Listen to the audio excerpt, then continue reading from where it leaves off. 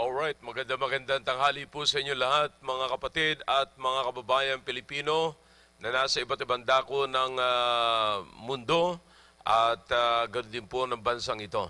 At kami po ay muling sumasahimpapawid ngayon at para bigyan po kayo ng mga impormasyon na amin pong niluto, mga kapatid at mga kaibigan, sa araw po na ito na Tuesday. Now, this is the first day of our live broadcast through live streaming at salamat po sa inyong pagsubaybay, salamat sa inyong pakikinig at interes sa mga impormasyon na amin pong niluluto po para sa inyo. This is the Baptist Lunch, a bunch of lunch. At ako po'y naniniwala na sa inyong patuloy na pagsusubaybay, kami po ay nakakabigay sa inyo ng karagdagang kaalaman na makakatulong po sa inyong pamumuhay bilang isang Kristiyano at bilang miyembro ng pamilya. No po? At sa buong sanlinggo na naman po na ito for 4 days, kami po ay tatalakay po sa inyo ng mga usaping pampamilya at gandun po ng usaping pangkalusugan. Salamat sa pagkakataon na tayo po'y binibigyan ng Diyos ng ganitong klaseng programa. At salamat sa Diyos na tayo binibigyan ng buhay, kalakasan at pagkakataon na makapaglingkod po sa Kanya sa pamamagitan ng paglilingkod sa Kanyang mga anak at Kanyang mga nilikha. Salamat sa Panginoon. Tunay na ang Diyos po natin ay matapat. At tunay na ang Diyos po natin ay buhay. At wala po tayong buhay, wala po tayong ganito kung wala pong buhay na Diyos at matapat na Diyos. Kaya ngayon, sa ating pambungad, sa ating pong pambukas na panalangin, ay pangungunahan po tayo ni Brother Noel Gumabay. Tayo po'y manalangin. Dakilang Diyos sa manayang banal at makapangyarihan sa lahat, muli po kaming nagpapasalamat sa inyo, Ama, sa pagkakataon nito na ang inyong programa, ang Baptist Lands, ay muli nyo pong magagamit, O Diyos, sa pagpapahayag ng inyong salita, maging pagbibigay po ng kaalaman patungkol po sa kalusugan, O Diyos. Dalangin namin, Ama, na pagpalain niyo po ang lahat ng inyong mga anak na nagsusubaybay sa iba't ibang sulok po ng aming mundo. Dalangin namin, O Diyos, na pagyamanin niyo po ang mga salita niyo na may papahayag at gamitin niyo po aming pastor upang matulungan ang bawat isa po sa aming pangangailangang espiritual at sa pangangailangan naming pisikal, O Diyos. Dalangin namin, Ama, na tulungan niyo po kami na sa pamamagitan ng programang ito ay lumago po kami sa pananampalataya at magkaroon po kami ng kaalaman patungkol po sa kalusugan, lalong-lalo na po sa ganitong pagkakataon na kami po ay nahaharap po sa krisis na kung saan ang kinatatakutan po ng bawat isa, O Diyos, ang kumakalat na COVID virus. Ngunit kami po ay nananampalataya na higit na makapangyarihan po kayo, O Diyos, sa virus na ito. Kanya po kami po ay lumalapit sa inyo, O Diyos, na inyo po kaming patuloy na ingatan at proteksyonan sa araw-araw naming pamumuhay, na huwag po kami madapuan ng virus na ito at tulungan niyo po kaming bansa na makaahon, O Diyos, sa pagkabagsak ng aming ekonomiya.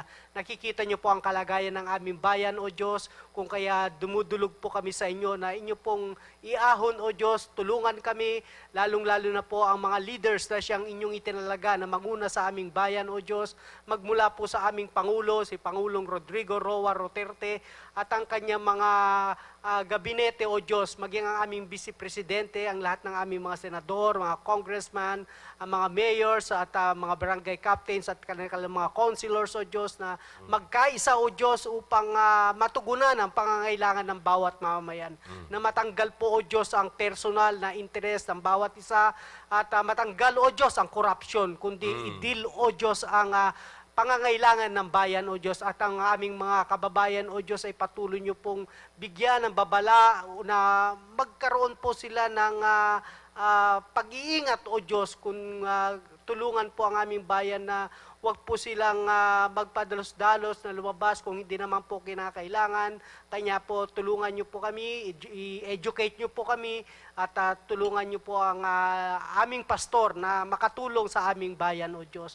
Lalong-lalo na po ang lahat ng inyong lingkod na siyang nangangasiwa ng inyong gawain. Salamat, O Diyos, at pagpalain niyo rin po ang lahat ng inyong mga anak na gagamitin niyo sa programang ito.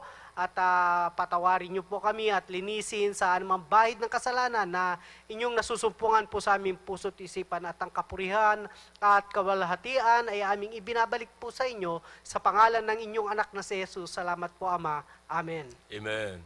Alright, maraming salamat po, Brother Noel. At atin pong ipagpapatuloy ang atin pong aralin patungkol po sa pamilya. Ano po, at tayo po ay meron pong tinatalakay dito patungkol po sa relasyon ng mga magulang sa kanilang mga anak at ang relasyon ng mga bata sa kanila pong mga magulang. Now, ito po ay napakahalaga at binibigyan po ito ng diin, mga kapatid, mga kaibigan, sa Biblia ng atin pong Diyos. No?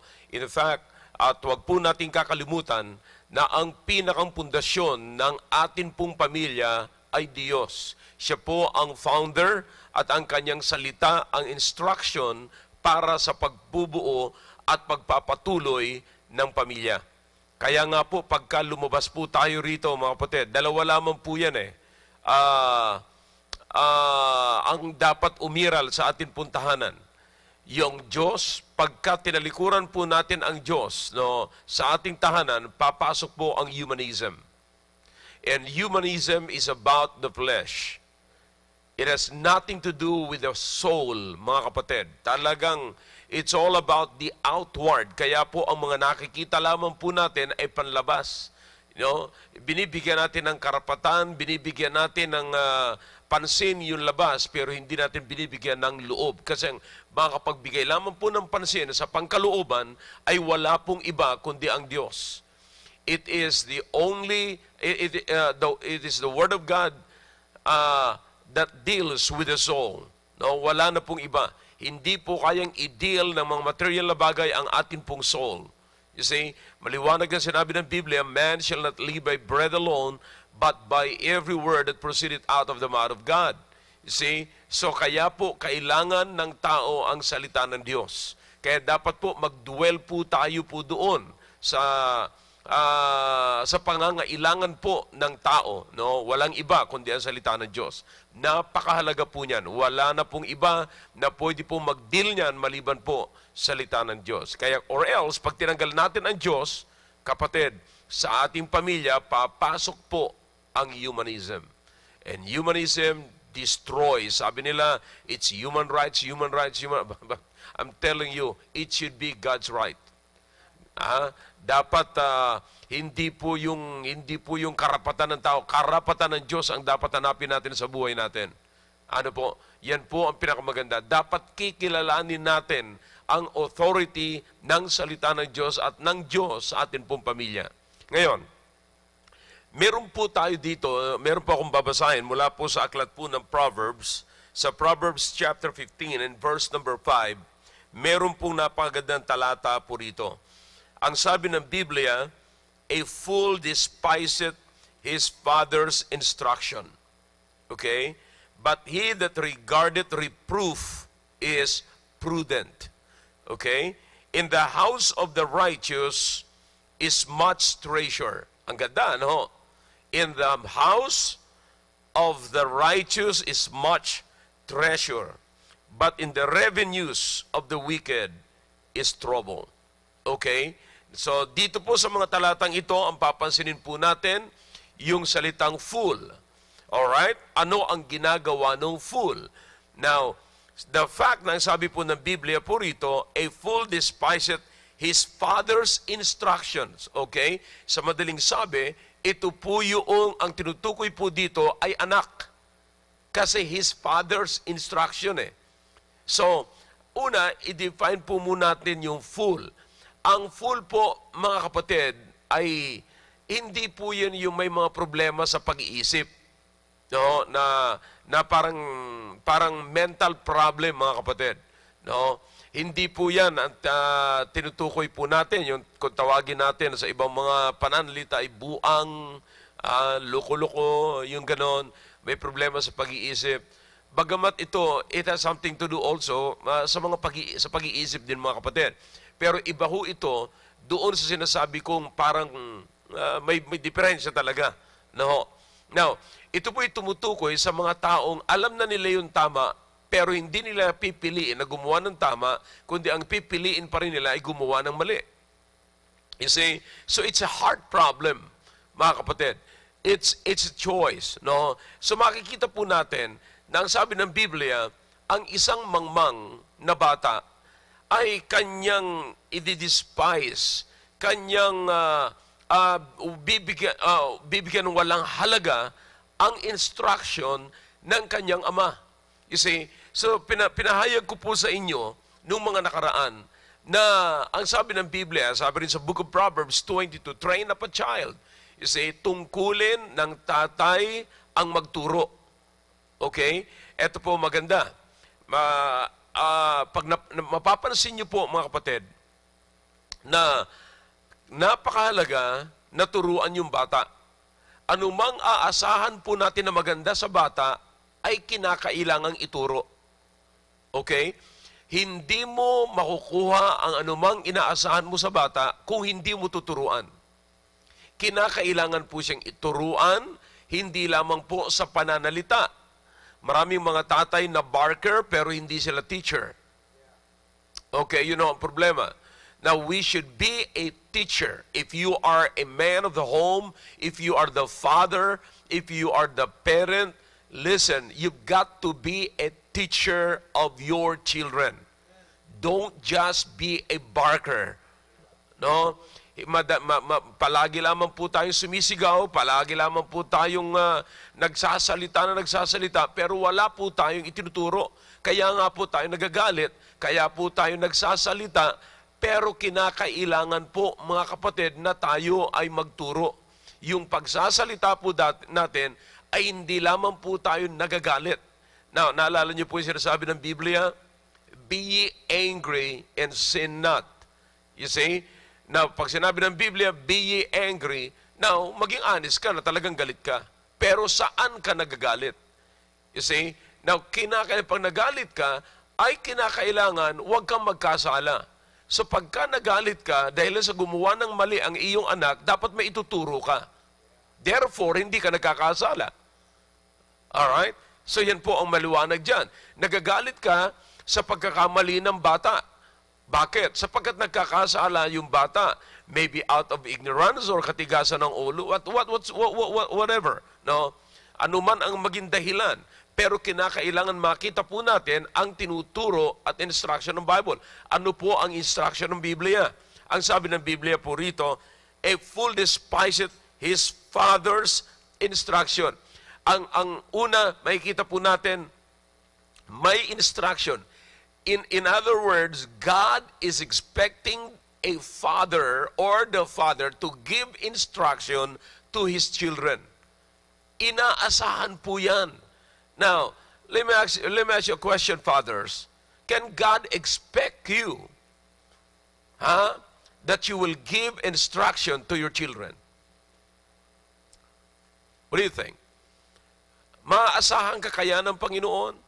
Naalala niyo po sa Genesis, kaya sabi ng Panginoon kay Abraham, wala siyang itatago sapagkat alam niya na may ituturo at ituturo ni Abraham ang kanyang mga katuruan sa kanyang pamilya.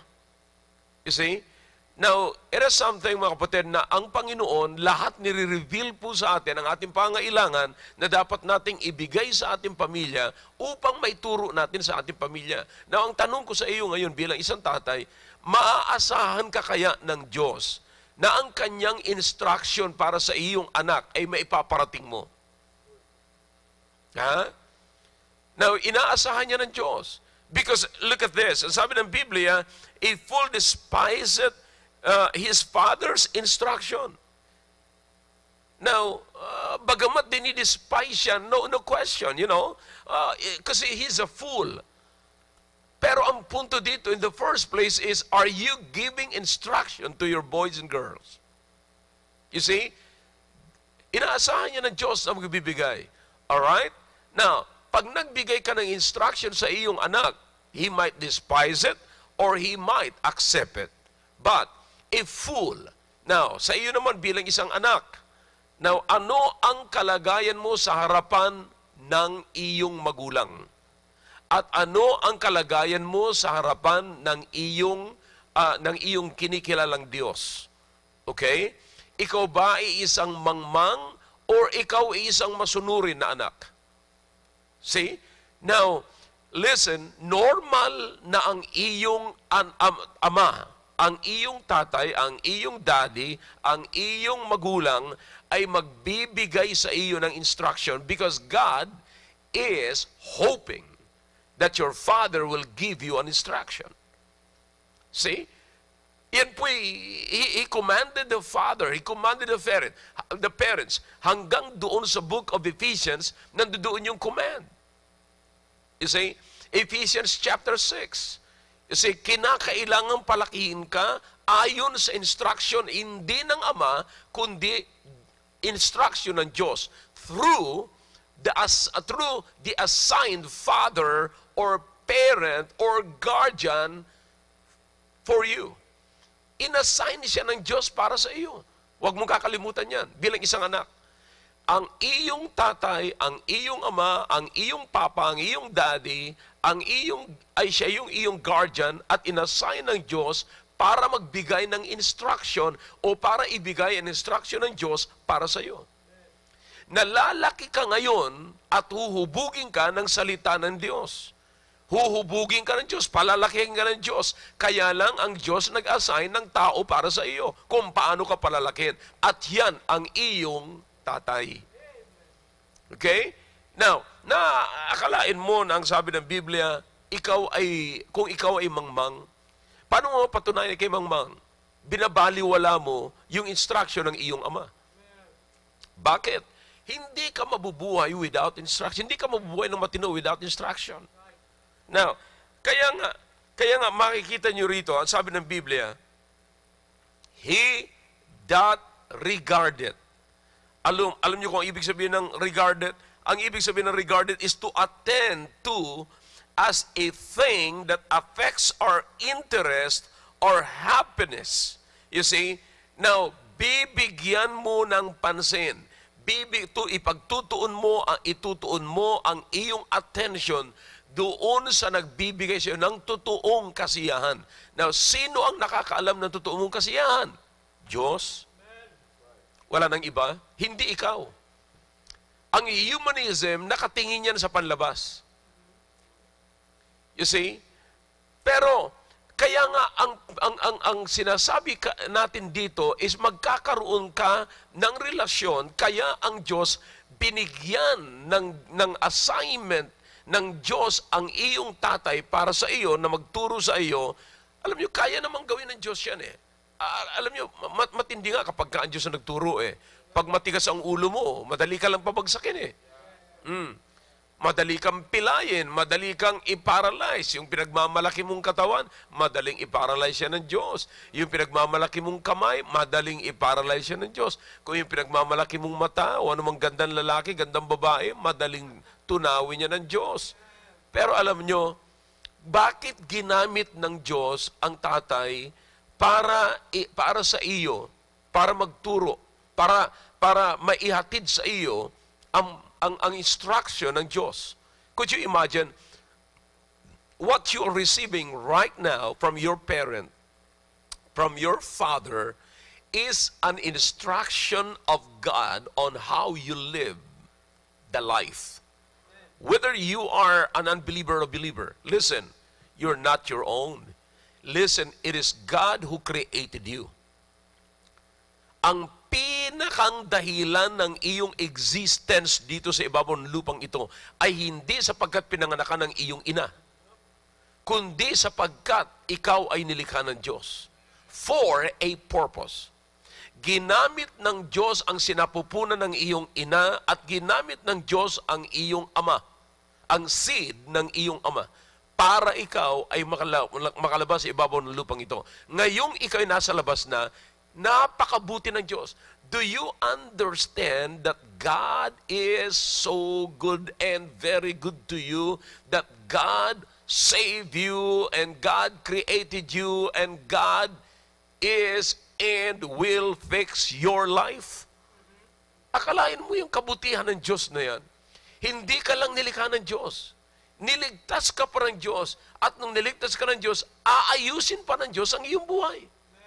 Ay, my goodness. Saan ka nakakitang Diyos na ganyan? Napakabuti ng Diyos. Kaya lang, may instrumento ang Diyos. Ano ang instrumento ng Diyos? Mga magulang mo. You see? Yung magulang mo ang magbibigay sa iyo ng instruction na nanggagaling sa Diyos. Now, ang sabi ng Biblia, ang magdi-despise lamang niyan ay mangmang. Kasi alam niyang galing yan sa Diyos eh. Alam mong napakaganda ang instruction eh. Kaya, ang kasiyahan mo ay wala doon sa gusto ng katawan mo. Ang kasiyahan mo ay nanggagaling sa loob. Kaya nga mahalaga na ang Panginoon, ginamit ng Diyos, tingnan nyo, ang iyong mga magulang. Bakit? Para magkaroon ka ng mayroong relasyon. Tingnan nyo, may relasyon ang Diyos sa magulang mo. May relasyon ang magulang mo sa Diyos. Ngayon, nagkaroon ka rin, ang iyong magulang din ay may relasyon sa iyo. Ikaw ay isang anak. Alam niyo kung bakit? Ginagamit ng Diyos ang relasyon to correct or for correction. God is using relationship for instruction. You see that? Because you cannot correct anybody that is not connected to you. Kaya nga po napakahalaga na dapat natin pansinin na mas madali, it's easy for us to correct our children that are related to us. Kapag ka ang mga bata ay hindi po natin karelasyon, napakahirap turuan. Pero kapag ka ang anak ay anak mo talaga at karelasyon mo, ay talagang madaling turuan. Madaling i-correct. May karapatan kang i-correct sapagkat anak mo yan. So, ginamit ng Diyos. Kaya makikita niyo po, mga kapatid, ang sabi ng Biblia, but he that regardeth reproof is prudent. Who is prudent? He that regardeth reproof. You see? Now, bakit binanggit dito yung reproof? Saan po natin makikita yung reproof? I-connect. Doon po sa instruction. Bakit? Yung instruction ang nagbibigay ng reproof. Yung instruction ang nagbabago ng ating way. Yung instruction na yon ang magtuturo sa atin sa tamang daan. You see? Now, as you see, mga kapatid, as the child grow, habang lumalaki po ang bata, honestly, pagka ang bata hindi tunuruan habang lumalaki, hindi po yan lalaki sa tamang kalalakihan niya. Lalaki yan sa tama nilang kalalagyan kung tuturuan mo yan hanggang sa makarating doon sa tama niyang pupuntahan. You see? Kaya nga ang sabi ng Biblia, he that regardeth reproof. You see? Akalain niyo po ito, napakaganda naman ito. Kung unawain mo talaga na mabuti ang Biblia, sabi niya, turuan na mabuti ang bata. Pero makikita niyo, habang tinuturuan, nandoon yung salitang reproof. Ibig sabihin, merong mga dapat nang ayusin sa bata. Bakit? Ay sa sinapupunan pa lamang ho ng ating ina, ay makasalanan na tayo eh. Aso na sa ilabas tayo sa bahay bata ng ating ina, hindi ho tayo naghahanap na gumawa ng tama, kundi ipahiya ang ating ina. See? So makikita natin dito, kinakailangan talaga ng correction. Correction. Kaya nga po, ang sabi sa verse number 22, chapter 15, chapter 15, verse number 22, without counsel, purpose, or purposes are what? Disappointed. Okay? Now, anong root word ng disappointed? Appointed. Appoint. Okay? Now, God appointed us into a right place, into a right condition, kapatid. Maganda ho yung appointment natin. Maganda ho yung kalalagyan po natin. Maganda yung papupuntahan po natin. Merong maganda ang plano sa... Hindi ho tayo nilikha ng Diyos para ho tayo parusahan, para tayo magtiis, para tayo magdusa. No. Meron tayong magandang... May layunin ng Panginoon. And if you'll go forward doon po sa book ng Revelation, no? Sinabi po ng Biblia kung anong purpose ng paglikha sa atin ng Panginoon. To give glory to God. And I believe that is the main purpose of living. Kaya po tayo nabubuhay hindi para sa ating sarili. Kaya po tayo nabubuhay para magbigay ng saya, kasiyahan sa Diyos. That is our appointment. You see? Pero mga kapatid, madidisappoint natin ang Diyos. Tayo po'y mawawala. Tayo po ay hindi na mapupunta sa tamang kalalagyan po natin kung hindi po tayo makikinig sa instruction. Kaya sabi dito, counsel. Counsel is an instruction also. Counsel is an advice. And advice is also an instruction. Now think about that. Kapag ka lumaki ang bata na walang counsel, na kapag ka lumaki ang bata na walang advisor, kapag ka lumaki ang bata na walang teacher at meron lamang siyang barker, what will happen? Disappointment. Disappointment. Kanina lamang po, meron po akong pinapanood na video, pinadala ng isang kapatiran. Alam niyo kung anong klaseng video po yun? Bata or maaaring siya ay nasa age 21, 22, hindi ko gaano, pero bata pa ho, babae pa. Babae. Alam mong ginagawa? Nasa kalsada, may hawak na mikropono. May hawak siya na mikropono at meron siyang loud system. May mga kasama siyang mga estudyante. Alam niyo kung saan? Sila estudyante. Estudyante po ng University of the Philippines. Alam niyo kung ano sinasabi niya sa kalsada? Proud siya na ang kanyang mga kasamang taga-UP ay nagiging NPA. Imagine that. Ang tanong ko ngayon, meron kaya siyang natanggap na instruction mula sa kanyang magulang? Yung kayang ginagawa niya na yon ay alam ng kanyang magulang.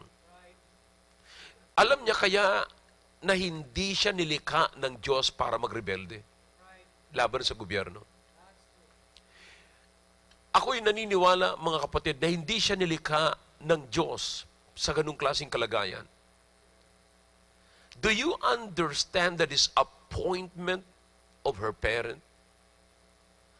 Do you understand the disappointment of her father and mother? Kung ano ang nararamdaman po nila. Akalain mo nandoon po siya sa kalsada, sumisigaw ng ganon. Nagiging very proud na siya ay tawaging rebelde. Look, it's in the news, it's in the media, mga kapatid. Now, listen, nai-imagine nyo ba ang batang ito na sumisigaw doon sa kalsada ay may magulang siya? May magulang siya. Pero nasaan ang magulang? See that? Nakita nyo po na sabi ng Biblia, without counsel, purposes are disappointed. But in the multitude of counselors, they are established. Sino yung nai-establish? Sino yung may buhay, mga kapatid, na tinatawag ditong prudent? Sino yung mga bata na yon? Sino yung mga anak na yon? Una, meron po sila mga counselors. Pangalawa, sila po'y nakikinig sa kanilang mga counselors. They are following, they are regarding instructions. Ibig sabihin, they are paying attentions to the instructions. They have what you can find what is in their minds, and what is in their minds is their parents, their father's instruction. See that? And they are accepting it. Napakahalaga po niyan. Kaya nga ang sabi ko po sa inyo, mga parents, mga kapatid, napakahalaga po ito na dapat po natin bigyan ng attention kasi po, yung pong relasyon natin, dapat nating ayusin kasi pag hindi po natin naayos yan, we cannot correct our children. You see? Now, kinukonsider nyo ba itong batang itong sinasabi ko na nasa kalsada, na nagsisigaw na mayroong microphone, nagsasalita na laban sa gobyerno at very proud na sila'y miyembro ng nagiging New People's Army sila? Do you understand? Very proud sila. Now, naiintindihan nyo kaya kung anong klaseng relasyon meron siya sa kanyang magulang. Do you think her parents would love him to see in that situation? Never. I don't think so. Akalain mo ang inaasahan ng kanyang parents nag-aaral. Ipinagmamalaki sa kanyang mga kapitbahay na ang anak ko ay nag-aaral at ito ang propesyon ng anak ko. Pero hindi nila alam, nasa kalsada, nagsisigaw laban sa gobyerno. And that's sad. See? Now, ano po ang root nito mga kapatid? Okay? Isang anak na nag-despise sa instruction ng kanyang magulang na galing sa Diyos ang instruction. Okay? Why? They are destroyed because they don't love instruction. They despise instructions. They don't love counsels. You see? Listen, again and again, sinasabi ni Solomon, where there is multitude of counselors, there's safety. Now, notice what the Bible says here. Ito maganda. Sabi ng Biblia, on the other side, no, ang sabi ng Biblia, in the house of the righteous is much what? Treasure. Ano po yung righteous dito mga kapatid? House of the righteous. Napakagandang talata ito, no? Napakagandang tawagin na yung tahanan natin o yung bahay natin ay house of the righteous. Sino ang hina-house ng bahay ninyo po? Sino ang hina-house ng inyong house? Fools that despiseth wisdom or despiseth instructions? Or righteous that loves instructions? Sabi ng Biblia po, napakaganda. In the house of the righteous, there is much treasures. Alam niyo kung anong kayamanan ng mga bata ngayon? Hindi po pera. Ang kayamanan ng mga bata ngayon, yung instruction ng Diyos na nanggagaling sa bibig ng kanilang mga magulang. Yan po ang kayamanan ng mga bata ngayon. Hindi po yung pera, madali nilang ubusin yan. Humanap lang po yung mga anak natin ng mga mamahaling gadgets which is their favorites. Na yan po ang trending po ngayon, pataasan, pagandahan ng gadgets, and pagandahan pa, maganda na, mahal na yung gadgets, pagagandahin pa, i-improvise pa nila, ang dami pa nilang gagawin, bibili pa sila nung panlagay sa tainga na Bluetooth, and, but what I'm trying to tell you, brother, is this, okay?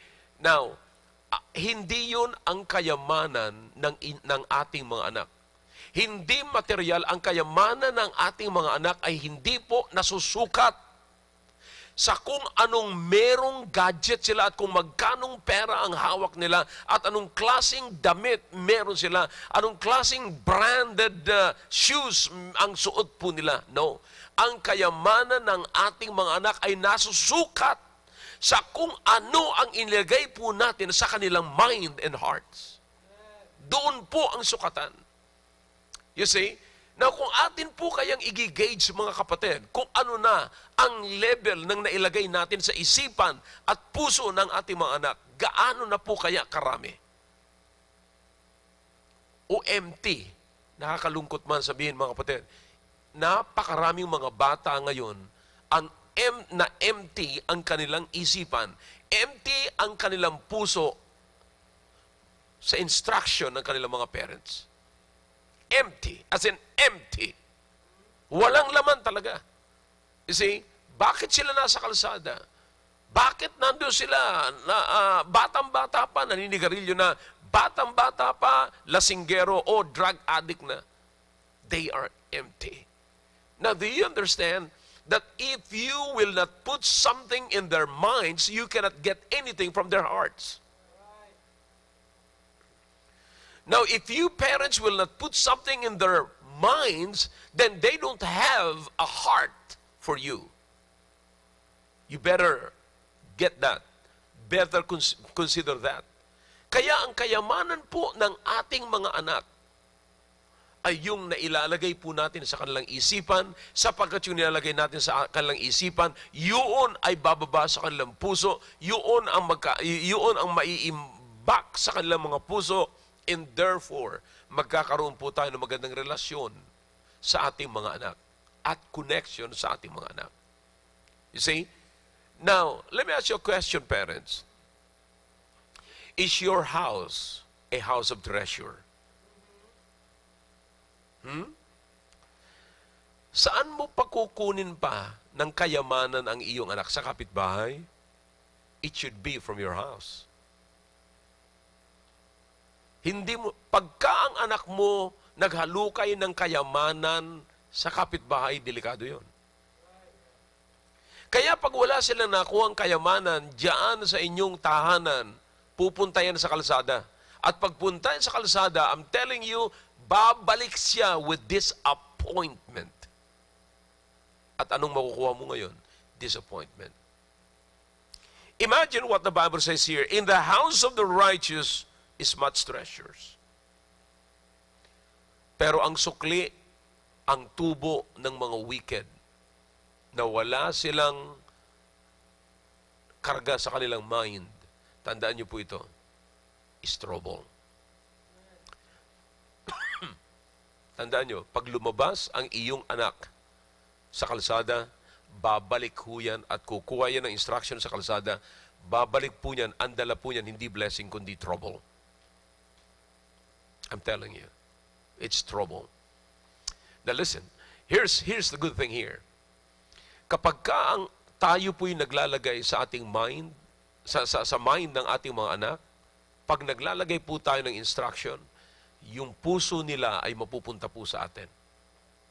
Again, inuulit ko, the best way to get their hearts is to put something into their mind. Let me say this again.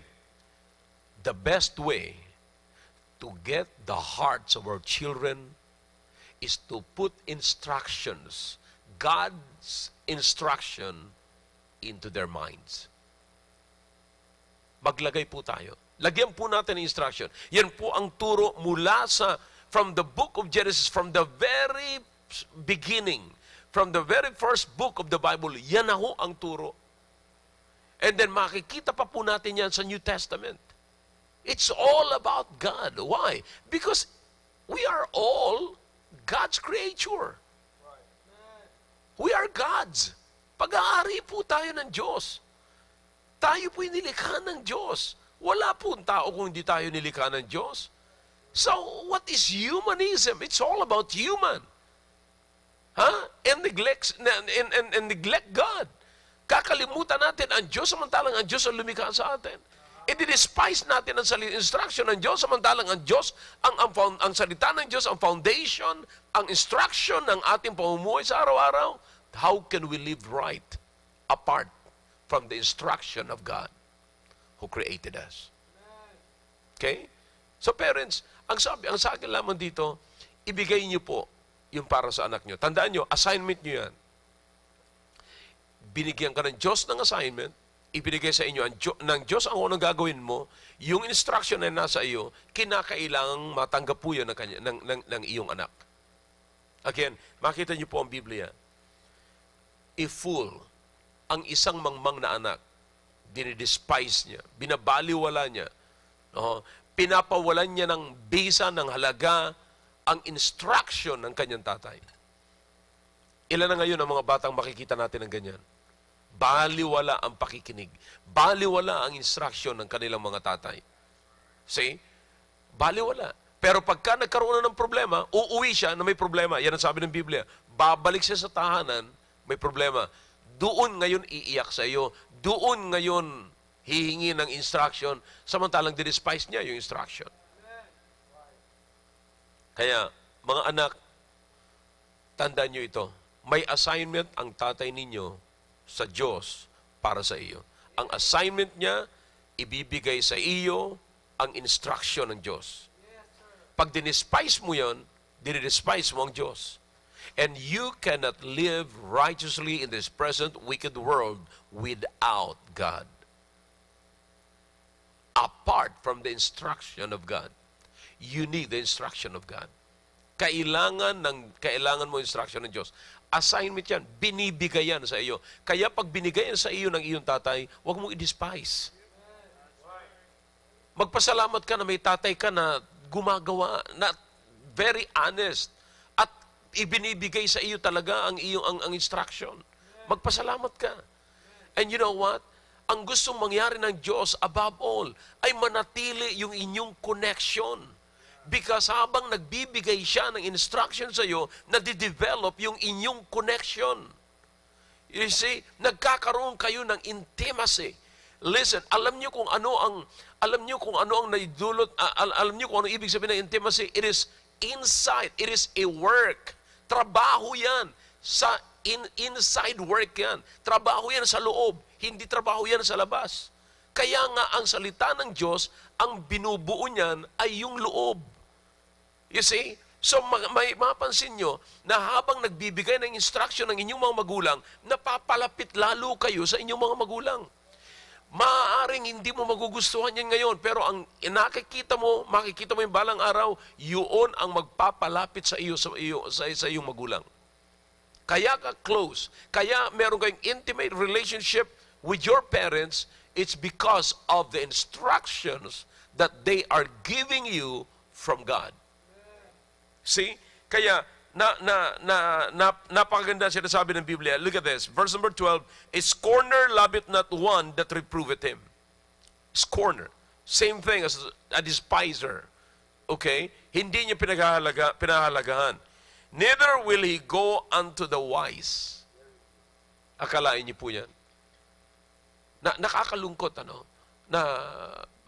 Kaya minsan nagagalit. Ang nagagalit lamang, tandaan niyo po ito. Tandaan niyo ito, mga bata. Ang nagagalit lamang sa kanilang mga magulang, yan yung scorner. Yan yung nagdi-despise ng katotohanan. Yan yung ayaw ng katinuan. Yan, magandang salita. Ayaw ng katinuan. Yung ayaw ng katinuan, galit sa kanilang mga magulang.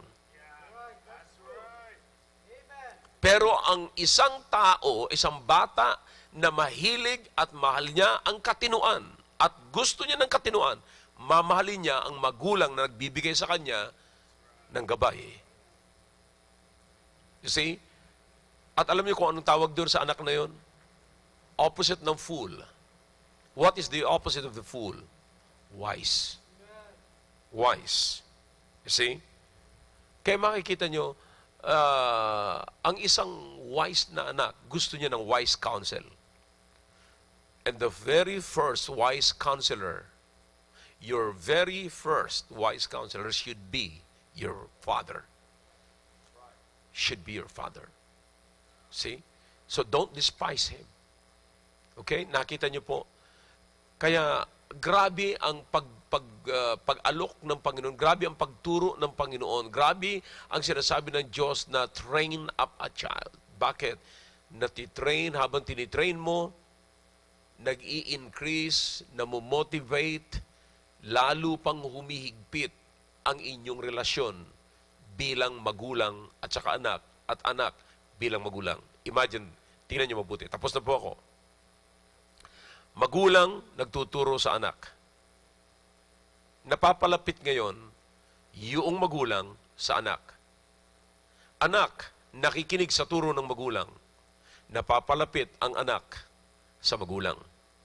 So nauunawaan niyo kung anong klaseng pamilya meron kayo, malapit sa isa't isa. Alam niyo kung bakit? Habang nagtuturo yung tatay sa anak, malapit yung tatay sa anak. Habang nakikinig naman at sumusunod yung anak sa turo ng tatay na galing sa Diyos, napapalapit yung anak sa ama. Therefore, meron kayong isang close, godly family. Wow. That's the Bible, brother. That's the Bible. Mga kapatid, mga kaibigan, alam niyo, nakakalungkot, no? Sabi ko nga nung mga nakaraan, may mga pamilya po ngayon, lalaki, babae, basta lang ho sila nag-asawa without this information. Hindi nila alam kung paano mag-start sa family. They don't even know how to raise children. They don't even know at hindi man lang pumasok sa isipan nila na ang pag-aasawa pala ay habang buhay. Bakit? Ang sinunod lamang po natin, yung feeling, pakiramdam natin na gusto natin siya at gusto niya ako. And that is not intimacy. That is humanism. Okay? Now, it's all about the flesh. Kaya dapat maunawaan po natin mabuti ang instruction ng Diyos sa pagpapamilya. Okay? Yan na ho muna. Diyan muna tayo magtatapos ngayon. Yan po ang aking niluto sa inyo sa tanghaling ito. At nawa po ay kahit papaano nagkalaman, hindi po yung tiyan ninyo, kundi yung isipan ninyo at yung puso po ninyo. Okay? So sa umaga pong ito ay makakapakinig po tayo ng isang patutuo ng isang bata na dito na lumaki talaga, dito'y pinanganak, dito lumaki, at kilala ko po ang kanyang mga magulang, kung paano nagbibigay ng instruction, at kilala ko ang kanyang tatay, kilala ko ang kanyang nanay, and it's good to hear from him. No? Bata pa ho siya, pero makikita ko, habang tinitignan ko po siya, yung kanyang kaisipan ay parang hindi nababagay sa edad niya eh. Parang mas matanda yung kanyang kaisipan kaysa edad niya. Okay? Kaya po ngayon, i-welcome po natin ngayon ang atin pong tagapagsalita sa mga anak, sa mga kabataan. Wala pong iba kundi ang tinaguriang The Lion King. Kung nanonood po kayo ng pelikulang Lion King, makikita niyo po siya doon. Siya po ang isa sa mga umaawit po noon. Let's welcome sa programa po ngayon, JJ. JJ, magandang tanghali sa iyo, JJ. And maraming salamat na nakasama ka namin sa programang ito ngayong tanghali. At maraming salamat sa iyong daddy, Julian, Commander Dolor, at ganoon din kay Ma'am Marnelli. Maraming salamat sa paintulot nila na makasama ka namin sa programang ito. JJ, magandang hapon sa iyo at ang inyong patutuo sa hapong ito ay magiging pagpapala sa napakaraming mga magulang na nakikinig sa atin at mga kabataan. JJ. Good morning po sa inyong lahat. I praise and thank the Lord for this opportunity po na makaka-share po ako ng aking testimony. Una-una po sa lahat, gusto ko po ipahayag po sa inyo na lahat po ng mga anak, ako po personally, meron po tayong mga responsibility. So, ang una pong responsibility po dyan is obedience to God. Pangalawa po, ang obedience to your parents. Sabi po, ito po, tinuro po talaga to sa akin ng nanay at tatay ko. Sabi po nila, delayed obedience is disobedience. Sabi rin po na obedience is better than understanding. At natulungan po talaga ako noon na yung obedience po na yun, natulungan po talaga ako nung nandun po ako sa Lion King. Kasi po, obedience po doon was very important. Kasi po, yun nga po, mahirap po kasi mag-isa ka po. Tapos, wala po masyadong mga Kristiyano. At yun po, which brings me to testify po to my purpose. I believe po na may purpose po. Meron po tayong purpose, lahat ng mga anak. Lahat din po ng mga magulang, merong purpose. So, ang mga anak po, may purpose po, sa tingin ko po, may purpose po sila. Una-una para sa Panginoon. At pangalawa po sa mga magulang nila. Responsibility po. Ang sinasabi ko po na purpose dito ay, yun nga po, obedience. And pangalawa, saglit lang po. Sige lang. Take your time.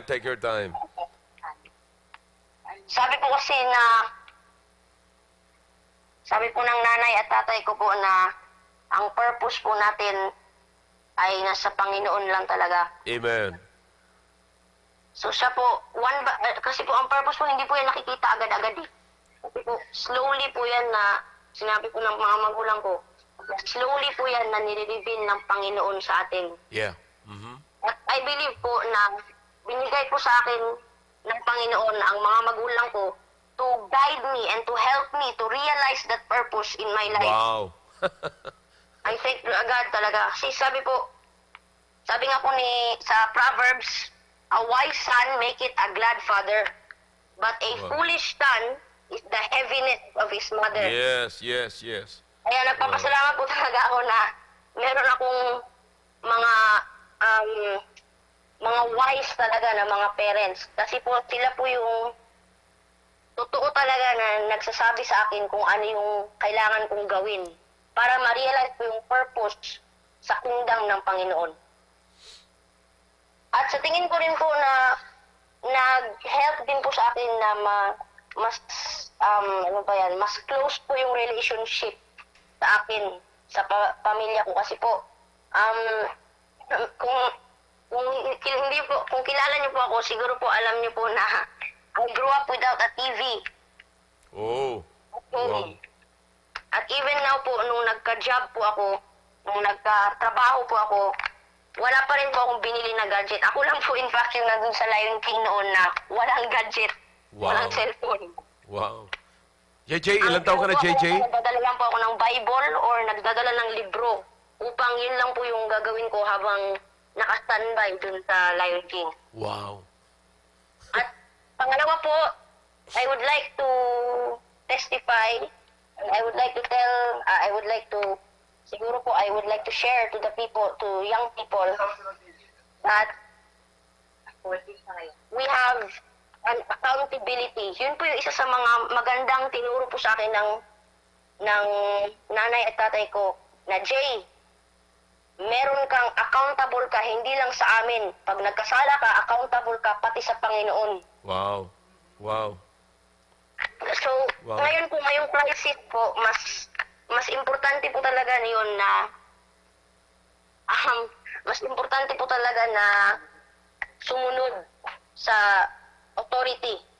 Lalo na ngayon po, ngayong crisis na to. Kasi, una-una po sa lahat, dapat meron ka, mag-heed ka sa guidance ng Panginoon. Kasi po, para maka-heed ka sa guidance ng government. Kasi po, ngayon pong time na to of crisis, heeding the guidance of the government might very well be yung difference po ng life and death. I would like to quote a verse po from the Bible. Sabi po, 1 Peter 2:13, submit yourselves to every ordinance of man for the Lord's sake, whether it be to the king as supreme. So, yun po,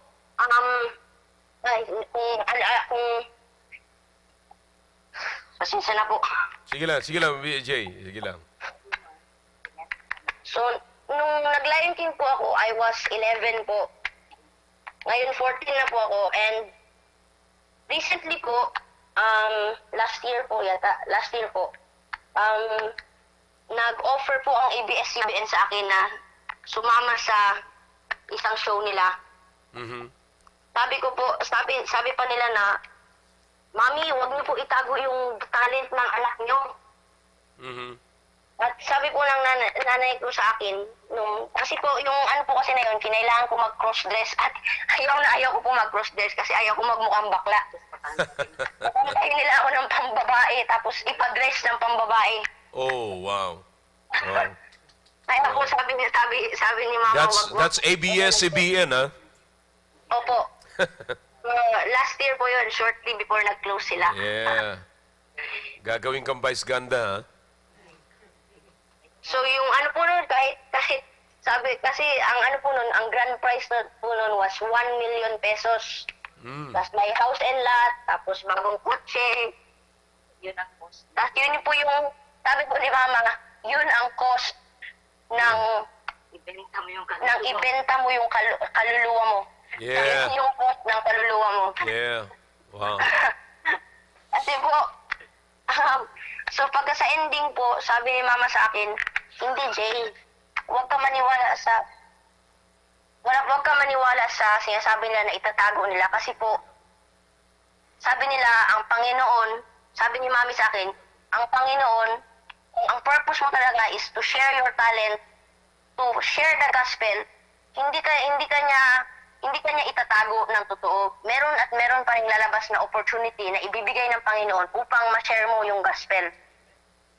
In fact po, nung naging artista po ako, doon ko po natutunan na wherever you are, whatever you do, it can be a platform to share the gospel of Jesus Christ. At yun po, doon ko po nalaman na ngayon po na mas lalo ko po talaga naintindihan yun ngayong crisis na po. Kasi po, ngayon po hindi po tayo makalabas. Pero ginagamit po natin yung mga cellphone po natin upang yung live stream, itong baptist lunch po na ito. Yeah. This is one of the best examples po ng using what you have to share the gospel of Christ. At in doing po so, dun po, sa tingin ko po, nakakatulong po tayo na mag-share ng gospel and for the greater glory of the kingdom of God. Mhm. At sa mga tao po na, sa mga young people po, okay lang na walang TV, walang gadget, ako po, wala po akong Facebook. Ang Bible at ang church is enough. Wow. God is enough. Wow. In fact po, sabi ni Mama sa akin, Jay, your talent is never enough. What truly makes it special is God. Wow. Wow. Nagpapasalamat din po ako sa mga dahil po dito nagpapasalamat ako sa good relationship ko kasama mga parents ko, ang pamilya ko. At sabi nga po ni Pastor kanina na ang mga tatay ay itinalaga na guardian ng Panginoon at inassign po sa atin na mga bata. Yes. Yes. At that's true po for both our parents, ang nanay at tatay natin. Kasi po, silang dalawa po ang itinalaga. Kasi nga po sabi ni Pastor na, kaya ka inanak ng inyong nanay kasi meron kang purpose. At andun talaga kaya sa mga young people po na nakikinig ngayon, please always heed your parents' wisdom and instruction. Yes. Wow. Kasi Amen. sabi po ni Pastor kanina, despising your dad's wisdom from God, despising God. Yeah. Tama. Isa sa mga good examples po na yon ay yung sinabi po ni Pastor kanina ng mga aktivista nga po na estudyante na nagpuprotesta. Sa tingin ko po, hindi po yun mangyayari kung hindi nila dinispise ang instruction at wisdom ng nanay at tatay nila. Yes. That's right. Kasi sabi po nila, kasi pinapanood din po sa akin yun, sabi nila na proud daw sila na maging aktivista. Sabi po talaga sa Bible na rebellion is not of the Lord. Yeah. Kasi even po si Jesus, nag-heed po siya sa law ng land. Kasi sa tingin ko po, kung gusto niya po, pwede rin po siya magrebelde. Pero syempre, hindi niya po yung gagawin kasi siya po yung anak ng Panginoon. Hindi po yun yung purpose niya. Yeah. Amen. At pangatlo po, sabi po ng one last thing po is, never waste your time. Yeah. Redeeming time because the days are evil. Ang time po, sa tingin ko, is supposed to be used for God's greater glory. Yes. And ngayon po, at least, mas lalo na po ngayong time na to, ngayong crisis, don't waste your time doing nothing po. Kasi po, hindi po yun makakatulong sa kaluwalhatian ng kingdom ng Panginoon. Yun nga po, sabi ng Panginoon na tayo ay ambassadors of Christ. So, isa po yun sa mga tinuturo sa atin na as ambassadors of Christ, we must always act like one. Mm-hmm. Kahit saan ka po. At sa tingin ko po na yung talent ko po na yun po yung, kumbaga, yun po yung tool ko na yun po, yun po yung parang ginagamit ko po upang mas ma-share yung ano po, yung ma-share po yung gospel of Christ na kung hindi ko maano yung words. Sige lang. Bisayain Bisayain mo. Kung yung ano po, ano ba to?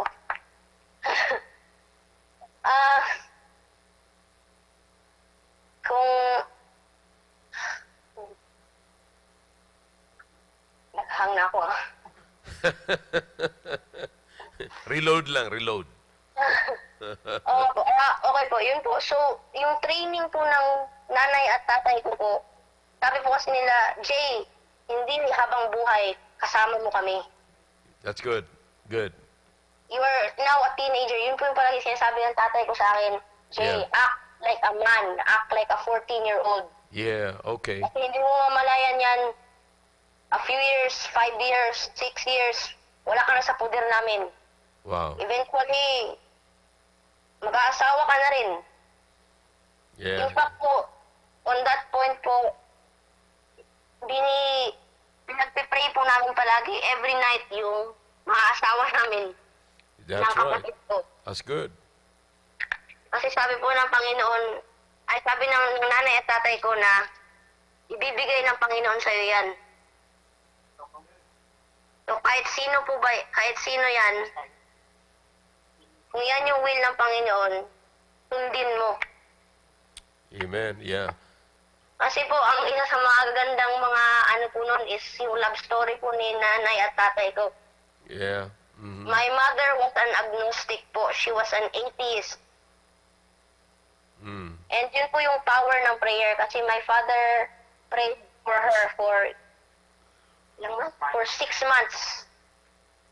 And then one day po, nagsabi ng nanay ko na, uy, meron pala talagang Panginoon, ano? And from that day on, naging very committed na po kami naging committed na po si nanay at tatay ko sa Panginoon. At sa tingin ko po, yan ang major na reason kung bakit ganito po kami nila pinalaki. Wow. Amen. That's good. Yun lang po, and to God be the glory. JJ, meron lamang akong itatanong sa iyo, no? At gusto kong marinig ito na napakaraming kabataan. Kasi ang daming mga kabataan ngayon, una, hindi man nila, wala man sila dun sa kalagayan na naabot mo na ikaw ay napunta talaga sa pwede ka nang sumikat, pwede ka nang maging isang artista, you know. Yung iba naman mga kabataan ngayon, hindi naman sila ganung kalagayan na may chance sila na maging artista. Kaya lang, nagkahilig sila sa artista. Di ba? Opo. Ngayon, Opo. ikaw, nung inoferan ka ng ABS-CBN na ituloy mo yung pag-aartista, at meron kang chance, ibig sabihin, the opportunity is open, no? Now, ano yung na-feel mo? Ikaw ba'y nagkaroon ng excitement sapagkat sisikat ka at mapupunta ka sa larangan ng pag-aartista? O ano kaagad yung pumasok sa isip mo, no? Ano kaagad? Hindi ko tinatanong kung ano kaagad yung sinabi ng magulang mo. Kundi ikaw personal, ano yung naranasan mo, ano kaagad yung pumasok sa isip mo nang inoferan ka ng ABS-CBN? Ang una po pumasok sa isipan ko po was, purpose ba to ng Panginoon sa akin? Will ba to ng Panginoon sa akin? Mm-hmm. And then po, nanghingi na po ako ng guide, ng counsel sa mga magulang ko po. Wow. Wow. That's At good. pagkatapos po nun, nakalimutan ko pala sabihin sa inyo, paglabas po namin, yung guard po, sabi nila, uy ma'am, bakit umalis na po kayo? Di ba, kasi po usually po, whole day po kasi yan pag sa audition po. Sabi ko, kuya, ayaw po namin kasi ipapa-cross-dress kami. Sabi niya, Kristiyano po ba kayo? Sabi namin, Baptist kami kuya. Sabi niya, Baptist din ako ma'am. Oh, Praise wow. God. Wow. At pagkatapos po nun, sabi po, nag-text po yung producer, sabi niya, ma'am, I understand your decision because I too am a Christian. Wow. It's good to know that there are still some Christians who really stand Wow, wow. Tingin ko po, yun po talaga yung purpose ng Panginoon nung pumunta kami ng ABS-CBN para ma-share, para ma-convict yung dalawang Kristiyano na yun. Yeah, Na yeah. meron po pala talagang mga Kristiyano na nagsastand. Wow, wow, wow. That's good, good. So, narinig po natin, ano po, ay napakagandang testimony po ito. You know, bagamat merong chance na una sa lahat, kaya napakahalaga po yung instruction ng magulang. Makita nyo po kung gaano rin ka-close si JJ sa kanyang mga magulang. It's because of the instruction. Kaya sabi ko sa inyo mga kapatid, kung gusto nyo kunin ang puso ng inyong mga anak, lagyan nyo ang kanilang pag-iisip ng mabuting bagay. No? Kasi, could you imagine kung iba-iba lang siguro ang makakatanggap, no, ng ganung klaseng pribileyo or opportunity, you know, ang iisipin nila, ma, tay, nay, sisikat na ako, pabayaan nyo na ako rito, ako nang bahala, basta't bibigyan ko na lang kayo ng pera, sisikat na ang anak ninyo. Amen. Pero Amen. mga kapatid, hindi ganon. Hindi ganon ang narinig natin kay JJ. Hindi rin. Ang pinakamaganda doon, na bagamat, you know, ilang taon ka that time nung ikaw inoferan? I was 13 years old po. 13 years old. And you're 14, you're 14 years old now? Yes, sir. Also, just a year ago. Di ba? Sir. Okay. So, kung tutuusin, mga November po, kapatid... November. What's that? November po. November, yeah. So, alam mo, yung month ng November, that's the best way to make a decision. You know, November is a good month. It's the best month. No? But anyways, so alam nyo, mga kapatid, napagandang marinig natin to kasi could you imagine, at the age of 13 years old, sabi ko nga sa inyo mga kapatid, pwede pa siyang ma-confuse Pwede siya ma-confuse. Pero ang sinikap niya kaagad is to seek counsel. Where there is multitudes of counselors, there is safety. You know, Amen. Amen. pag walang instruction, kapatid, walang counsel, the people perish.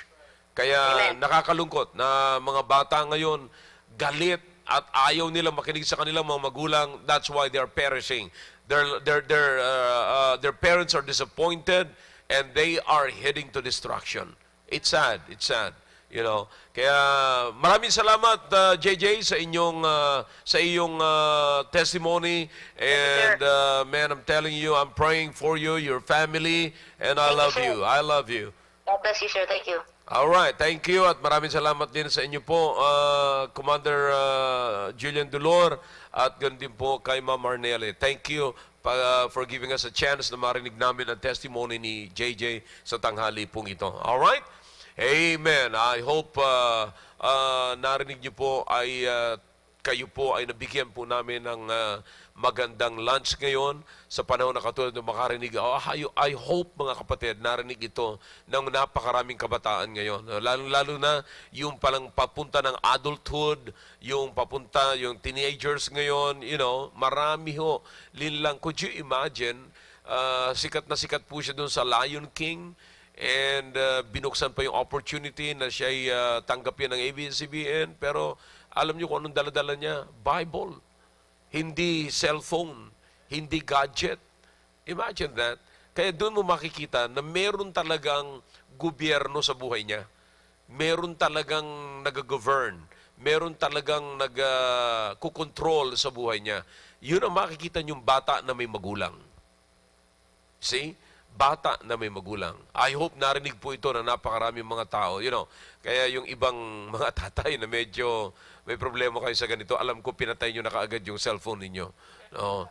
And hindi nyo gugustuhin makinig sa ganito kasi mababurn out kayo But anyways, kaya ko po nilalagay ito sa programang ganito to help you. This is not to despise you.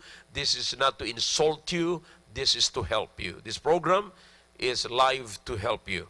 No? Kaya sana po maunawaan niyo po ang programa pong ito. Okay? Alright, dadako na po tayo ngayon sa pangkalusugang bahagi ng programa pong ito. At ako po naniniwala na kailangan niyo rin po ang programa pong ito, ang pangkalusugang side ng programa pong ito. Alright? Again, let's welcome Brother Conrad. para po sa pangkalusugan. Thank you po, Pastor Gil. So, napakagandang testimony po ng mga napakinggan po natin kanina. No? So, ngayon po, ang itatakal ko po ngayon is about rabies o rabies na tinatawag. No? Kung matalamak din po sa atin itong rabies. Kasi po, kung mapapansin nyo po yung population po natin or yung mga dogs po natin dito ay madalas po pakalat-kalat. So, napakataas po ng rating din po ng sakit po na ito, yung rabies or rabies virus. Okay po. So sige, tignan po natin kung ano pong meron po dito sa rabies na ito, no?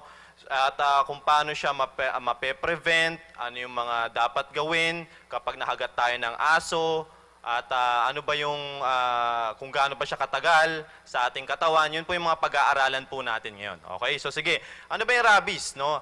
Ang rabies it is a fatal but preventable disease. So, nakakamatay ito na disease, pero preventable naman. No? Pwede natin ma-prevent itong disease na ito.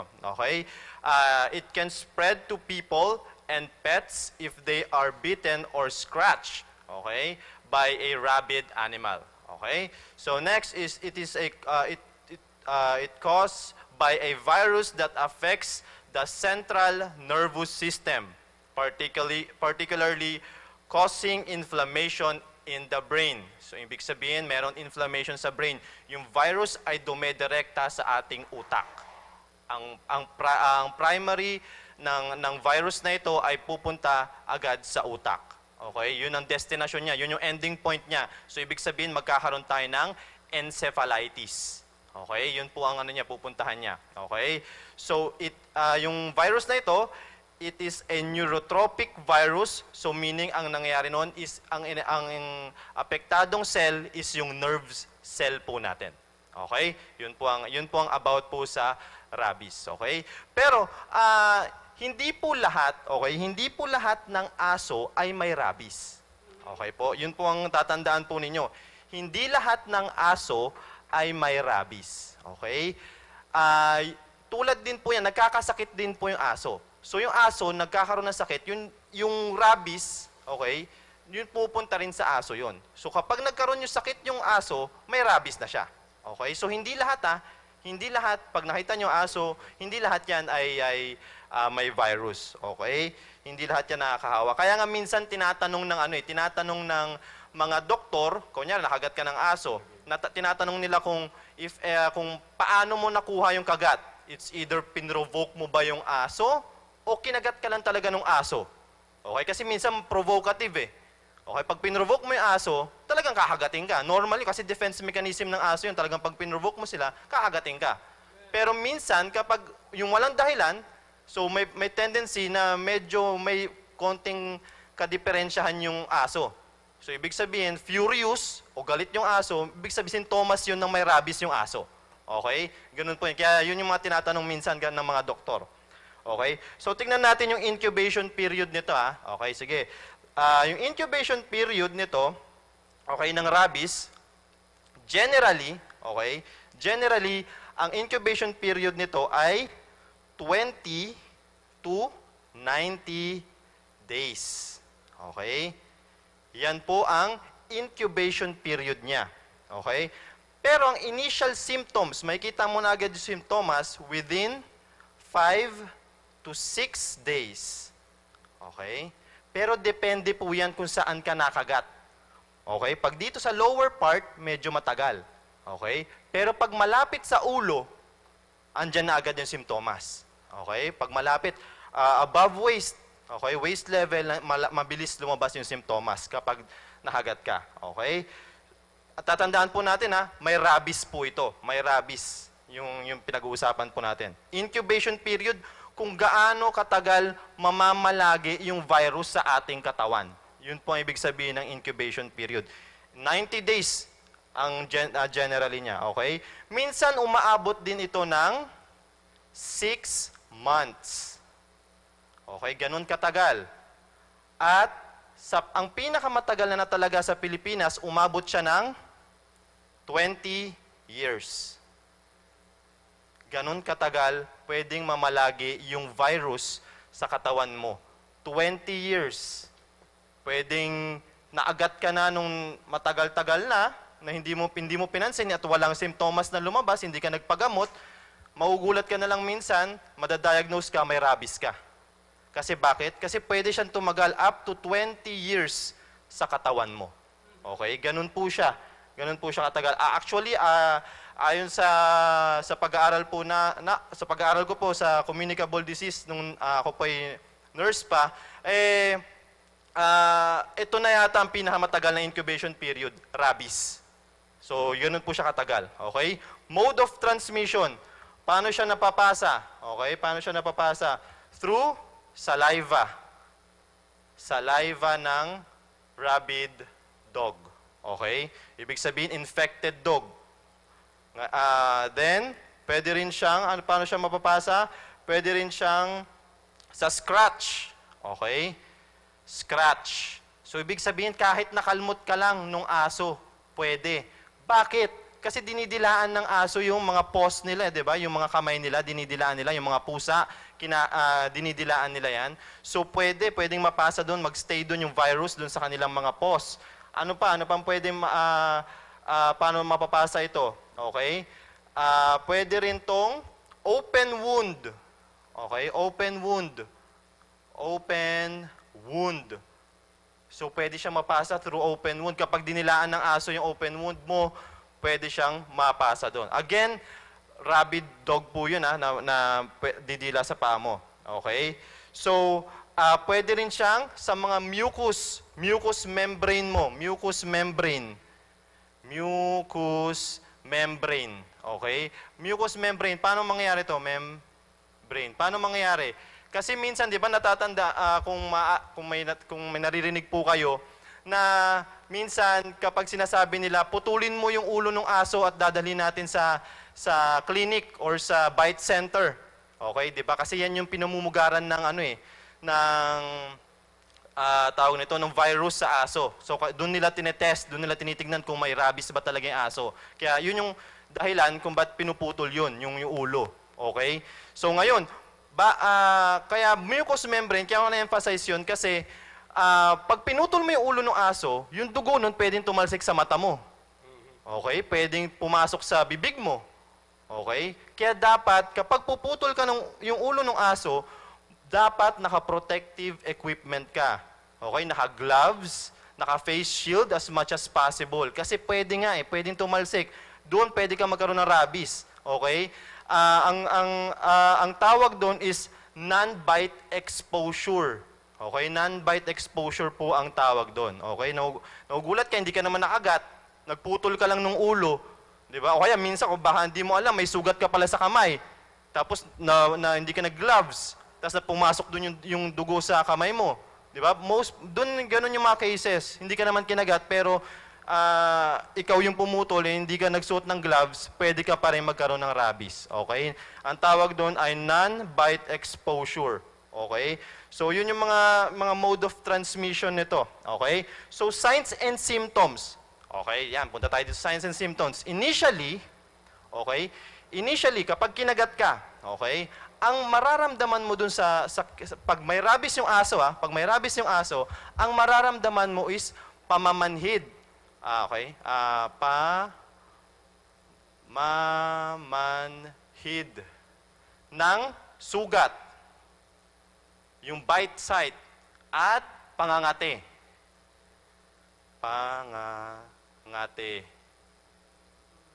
Pangangati ng sugat. Okay?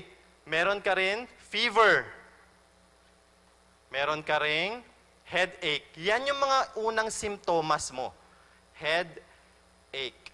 Okay? Yan yung mga unang sintomas na mararamdaman mo. Kapag yung kumagat sa'yo ay may rabies. Okay? Ito, yan yung mga initial symptoms. Pamamanhid ng sugat, pangangati ng sugat, fever, at headache. Yan yung mga unang-unang mararamdaman mo. Okay?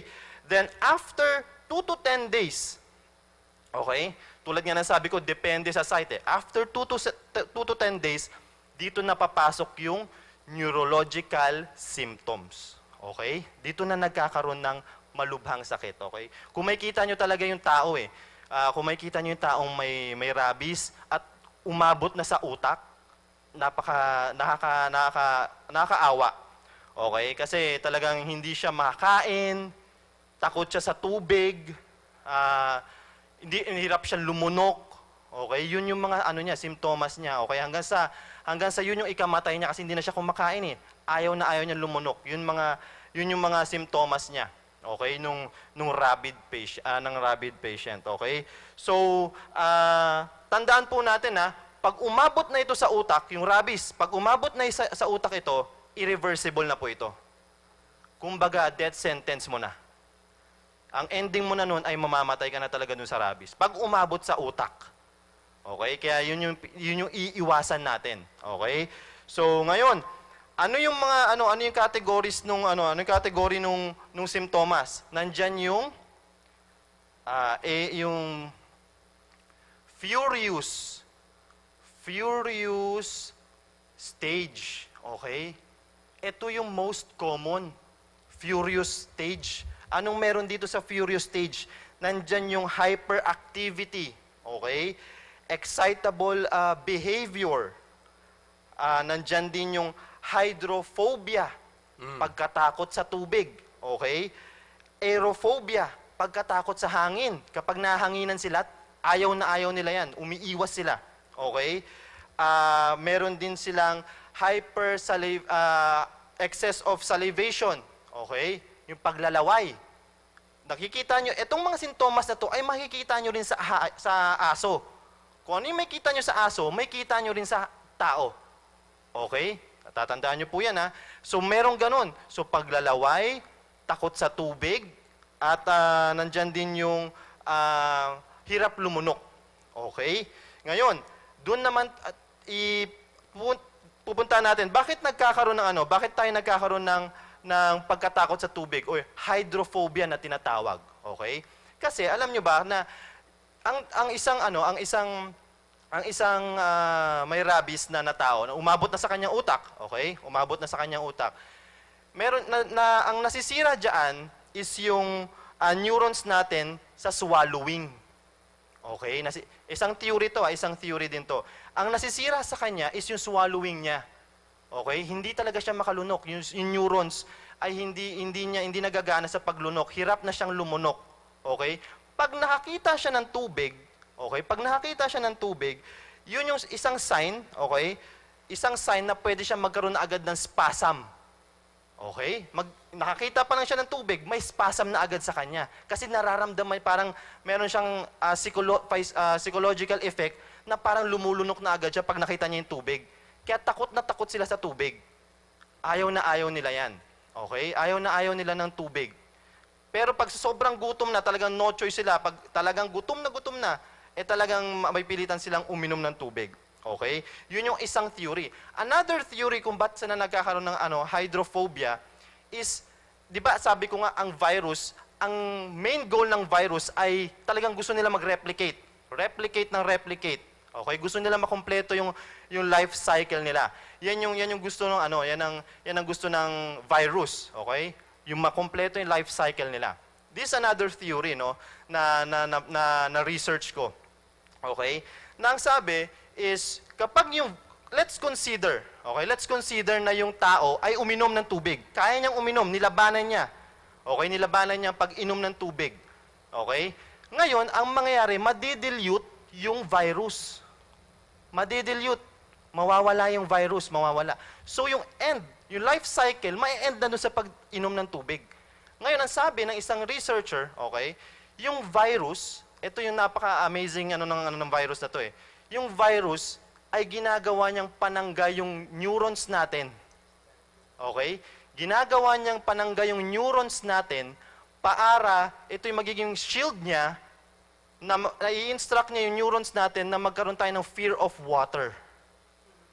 Okay? Matakot ka sa tubig. Kasi nga, pag natakot tayo sa tubig, patuloy siya magpuproduce sa ating katawan. Okay? So, ginagamit niya yung neurons natin, yung pag-iisip natin, yung virus, ginagamit niya yung pag-iisip natin as a shield para mag-reproduce pa siya. So, in short, yung tao ay hindi talaga takot sa tubig. Yung virus, per se, yung takot sa tubig. Okay? Sana nakuha nyo po yun, yung another theory na yun. Hindi yung tao yung takot sa tubig, kundi yung virus per se na ginagamit niya yung neurons natin, panangga, na matakot tayo sa tubig. Kasi pag uminom tayo ng tubig, hindi na siya magpo-produce.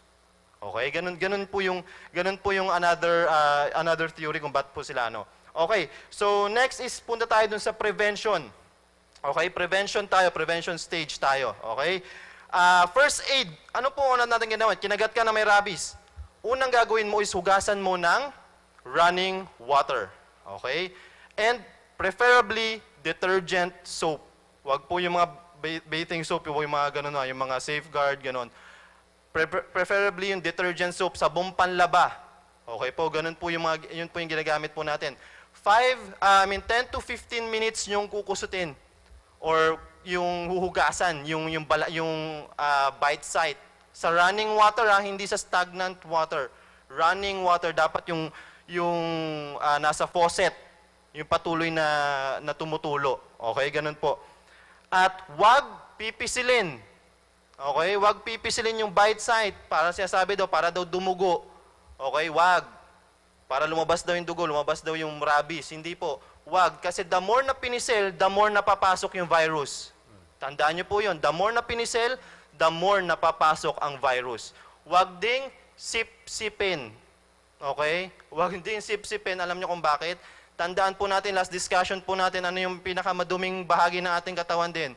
Mouth. Tapos nilagay mo dun sa infected site. Malamang, baka magkaroon pa ng infection yung bite site. Okay? So, wag sip-sipin. Wag pong sip-sipin yung dugo. Okay? So, yun yung mga ano natin. Tapos, as much as possible, alamin yung history ng aso, if well-vaccinated ba tong aso na to, or kung wala, siyempre, pag stray dog, hindi mo naman malalaman kung kaninong aso ba to, no? Siyempre, magpa-vaccine na tayo agad. Okay? Yun po yan. Pagtapos mo hugasan, pagtapos mo anuhin, dalhin na agad sa nearest bite center. Okay? Yun po ang natin, gagawin po natin. Okay? So, may mga categories ito. May mga categories yung exposure natin dun sa ano, sa kagat. Okay? Category 1 is yung touching or pag dinidilaan ka lang ng aso. Okay? Ang preventive measure mo dito is dapat ay washing. Okay? I-wash mo yung nadilaan na part. So, ibig sabihin, walang kagat. Okay? Pero dinidilaan ka lang. So, category 1 yan. Category 2 is minor scratch. Okay, minor scratch. Ang kailangan mong gawin dyan is wound washing na. Wound washing. Okay? At immediate vaccination. Okay? Dun sa category 2. Sa category 3, okay, nandyan yung multiple or single bite. Ibig sabihin, nagdugo. Okay? Dun sa category 2, walang dugo yan. Scratch lang. Okay? Doon sa category 3, nagdugo, ibig sabihin, pag nagdugo kasi, may tinamaan na vein. Okay? May tinamaan na vein na, so most probably talagang pumasok na yung virus doon sa vein mo. Okay? Kaya immediate wound washing at immediate vaccination na ang ginagawa dyan. Okay? So, yun nga, sabi ko, above the waist ay most probably mabilis lalong kumalat yung virus above the waist kapag kinagat ka sa chest, kapag kinagat ka sa braso, kinagat ka sa leeg. So, most probably, mabilis ang pagpunta sa brain. Yung iniiwasan natin na mapunta agad sa brain. Okay?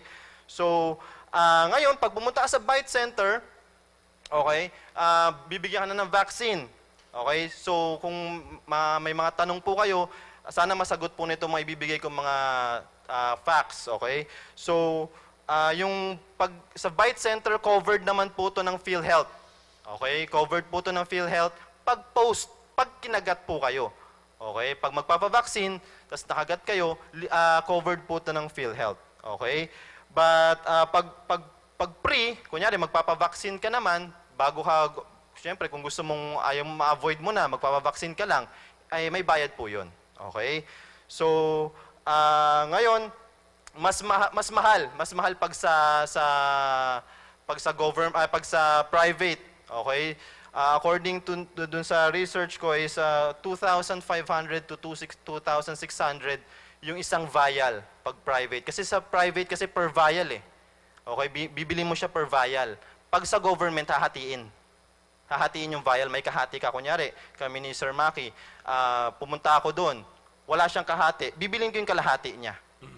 Ganun po yun. Okay? Pero pag private, hindi inaalaw yun eh. Pag private, isang vial ka agad. Okay? 4 to 5 shots, I think. So, 2,500 times 5, ganun po siya. Okay? Ganun po siya kamahal. So, pero pag sa government, pwede nga hati-hati at pwede mo siyang gawing 3 sessions lang. Okay? So, yun po yung mga about po sa rabies. Most common question, no? Most common question na nakikita ko dito is, kailangan pa ba na magpabakuna kapag nakagat ka na, whether may vaccination ng aso, kailangan pa ba magpabakuna? Okay? Kung well vaccinated yung aso, observe pa rin. Observe mo within 2 to 14 days yung aso. Kung manghihina ba siya, kung magkakaroon ba siya ng simptomas ng hindi maganda sa yung aso. Kasi, tatandaan po natin kapag na-vaccinated na yung aso o nagkaroon na ng vaccine, pwede pa rin siya magkaroon ng rabies. Okay? Low risk nga lang. Okay? Ganun po yan. Low risk. Kahit well-vaccinated yung aso, pwede pa rin siyang magkaroon ng rabies. Kaya nga i-observe natin. Okay? Pero kunyari, hindi well-vaccinated, talaga magpa-vaccine ka. Okay? Pumunta ka na agad sa bite center. Okay? Yun. Ngayon, pwede po ba na magpa-vaccine kapag, kung kunyari, yun nga, sabi ko kanina na pwede ka naman talaga magpa-vaccine kahit hindi ka pa nakahagat. Okay? Ibig sabihin yung pre-exposure. Ibig sabihin kung gusto mo talaga ma-avoid. Tulad, kunyari, dito sa street natin, madaming pagala-galang aso. Gusto mong ma-avoid na talaga yung rabies, kung sakaling mahagat ka man, pwede ka naman magpa-vaccine na agad. Okay? Pwede ka na pumunta sa bite center at magpa-vaccine ka na. Okay? Ngayon, minsan kasi tinatanong ng mga tao, bakit kailangan pa ng tetanus toxoid kapag nagpa-vaccine ako ng rabies? Bakit may tetanus toxoid? Hindi naman ako na-tetano. Nakagat nga ako na aso eh. Paano magkaroon ng tetano yung Tandaan po natin na yung aso, hindi po natin alam kung saan yan dumidila-dila. At ang aso ay ang tetano, ay hindi lang po nakukuha sa metal. Mostly po, ang tetano ay nasa soil. Nasa soil po ang tetano. Okay? Yung Clostridium tetani. Okay? Yung Clostridium tetani ay mostly nasa soil. Kapag dinidila-dilaan niya yung mga palipaligid, yung aso, so kinagat ka, kaya binibigyan ng tetanus toxoid. Okay? To prevent na rin yung pagkakaroon mo ng tetano. Okay? Yun po yan. So tulad pag nagkaroon ka ng pag sa burn patient, okay, pag nasunog yung balat mo, automatic mayroon kang tetanus toxoid.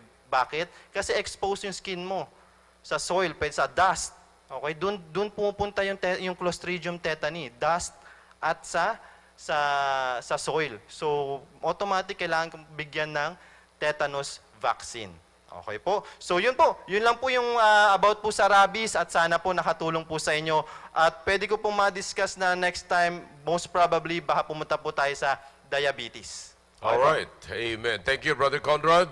At yung mga katanungan po rito ay mukhang nasagot naman po dun sa mga panghuling paliwanag po ni Brother Conrad. Okay? Alright, dumako muna tayo ngayon sa mayroon pa tayong konting lumampas sa pala tayo. But anyways, batiin lamang po natin yung ilang mga nanonood po sa atin nasa ibang bansa, mga kapatid. Okay? Alright, magandang tanghali po sa inyo lahat. Diyos ko lang bumbatiin yung mga international viewers po natin. Diyan po Sir Marvin Fernandez from USA and also Ma'am Riza Huecas.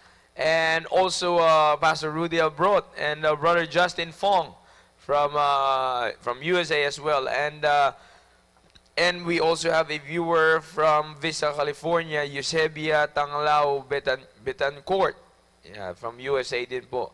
And also like to greet our viewers dito naman po sa from CBBC Sharjah Mission sa Dubai, and also our CBBC Mission from Western Australia.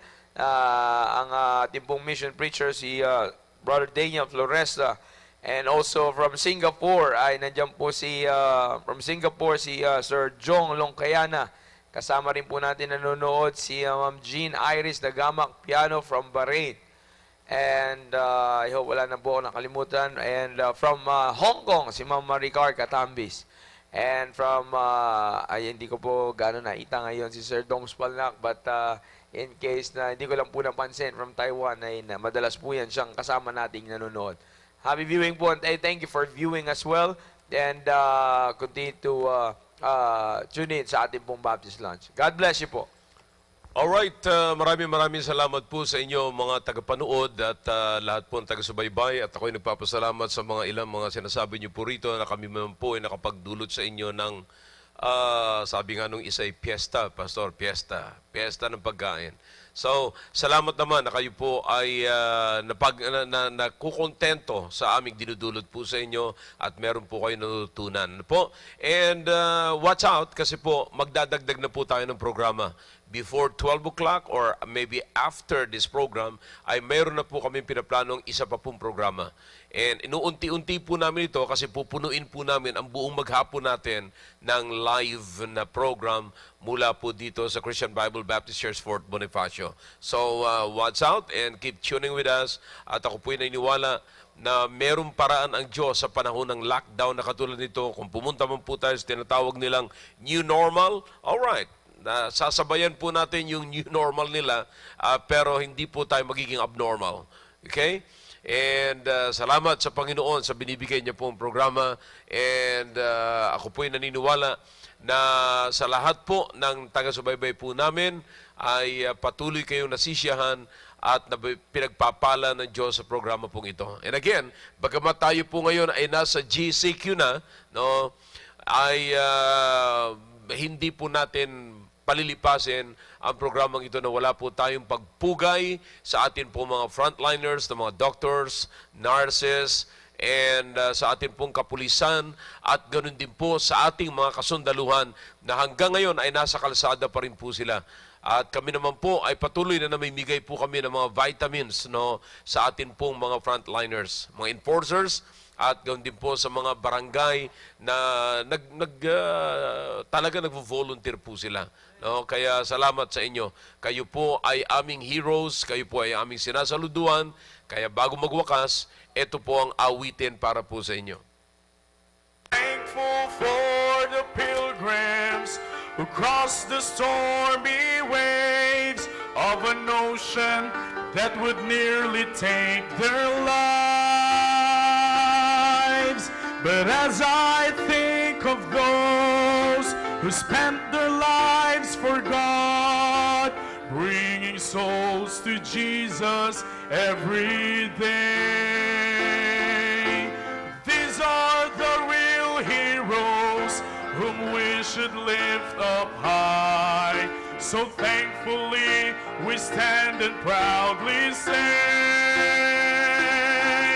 real heroes are the ones who stand for Christ alone, giving up their lives to see God's will is done, touching lives for Christ in a world so dark and cold.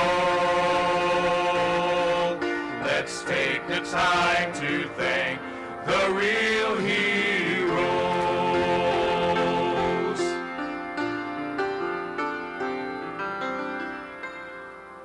I am thankful for the preachers who gave themselves each day, and parents who have led the way to Christ. For all who have invested and harmlessly lived by faith, they paved the way through love and sacrifice. Real heroes do not need applause towards them all. Their friends and folks forsake them. By faith they still stand strong. And one day heaven's King will show them their rewards of the lives they've touched by living for the Lord. Real heroes are the ones. Again, maraming salamat po sa lahat po ng taga-subaybay at sa lahat ng kirtawanan. Thank you sa iyo, JJ, sa pagsama niyo sa amin sa programa sa araw na ito. And also sa lahat ng mga staff at crew ng atin pong Baptist Lunch, no? At abangan niyo po ang mga susunod pa na programa po ng Baptist Lunch. Maraming salamat po. God bless you. Enjoy your day. And have a great day. I love you.